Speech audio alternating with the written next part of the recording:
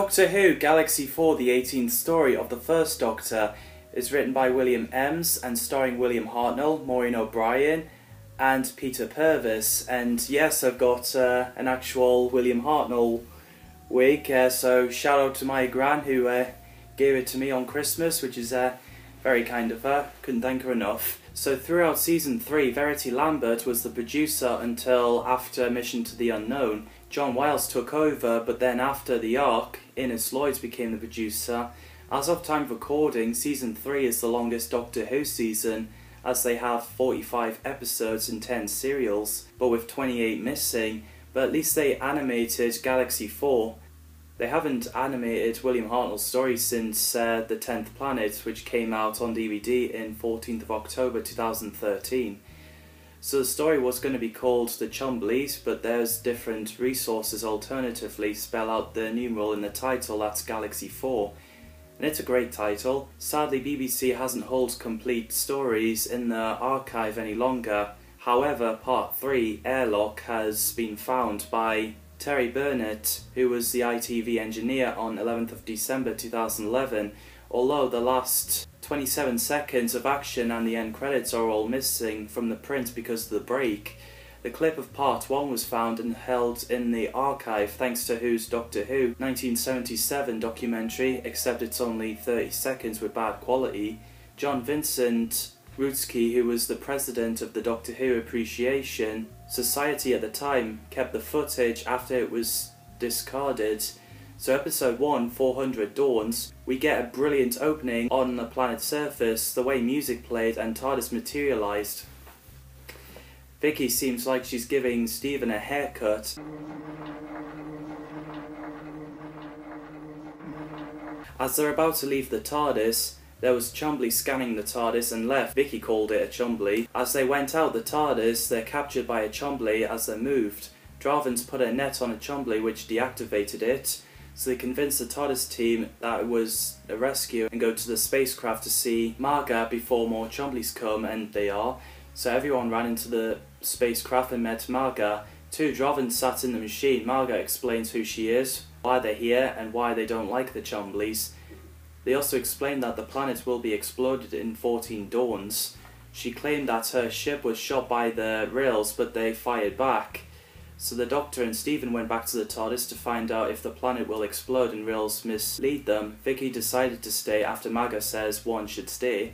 Chumbly tried to break in the TARDIS but failed, so the Doctor and Stephen looked on the scanner and said 2 Dawns the next day is the last day this planet will ever see. So part 2, Trap of Steel, they are a group of Chumblies trying to break in the TARDIS but still failed. So the Doctor and Stephen decide to go back to the spacecraft. Meanwhile, Vicky is not liking branch with leaves as a food.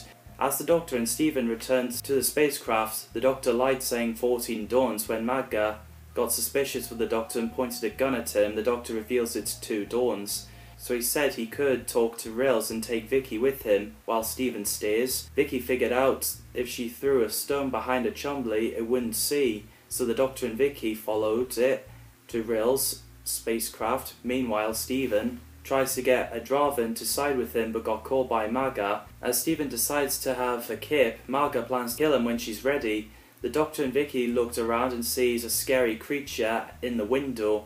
William Hartnell is amazing as the First Doctor. I wouldn't know what the show would be like without him. Maureen O'Brien and Peter Purves are great as Vicky and Stephen. They're likeable, independent, and great chemistry with each other and the Doctor. Stephanie Bidmead played Marga, the leader of the group of Dravins, when they crash into the planet. Dravins are female soldiers and humanoid races from the planet Drava. I'd love to see them return.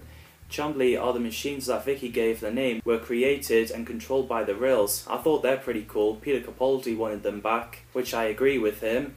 Rills are peaceful telepathic reptilian humanoid who controls the Chumbly, as I've just mentioned, which I thought he's great too. The casts did a splendid job. The sets and effects are well done for its time and low budget. The stock music by Les Structures Sonors is brilliant. I love how they reused the soundtrack from the Web Planet. As of time of recording, the only survived part is part 3, Airlock. So the Doctor and Vicky took over while the Chumblies are coming past.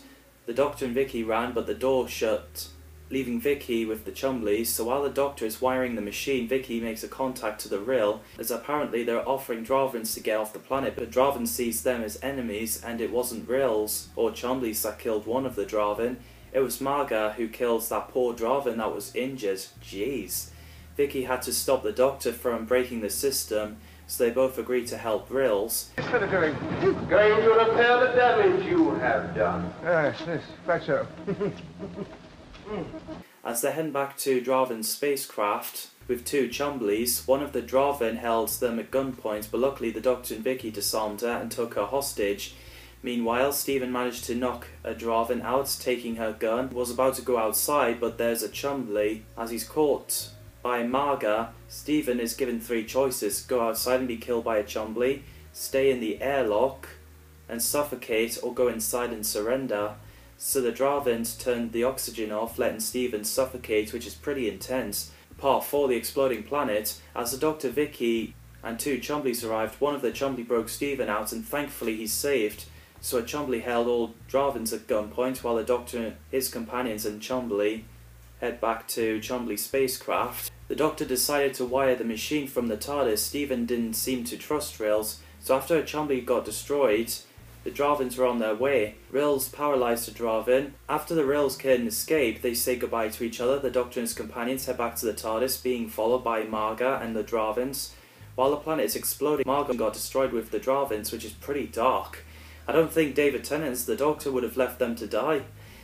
So in the TARDIS, the Doctor, Vicky and Stephen sees the planet Kemble on the scanner, wondering what's going on there. So at that planet, in the jungle, a guy called Jeff Garvey, played by Barry Jackson, woke up in pain, saying he remembers something, and also said, must kill, leading to a spin-off one episode, Mission to the Unknown.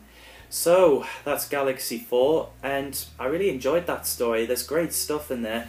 What did you think of Galaxy 4? Drop your thoughts in the comments down below. Thanks people as always for watching, and see you in the next video.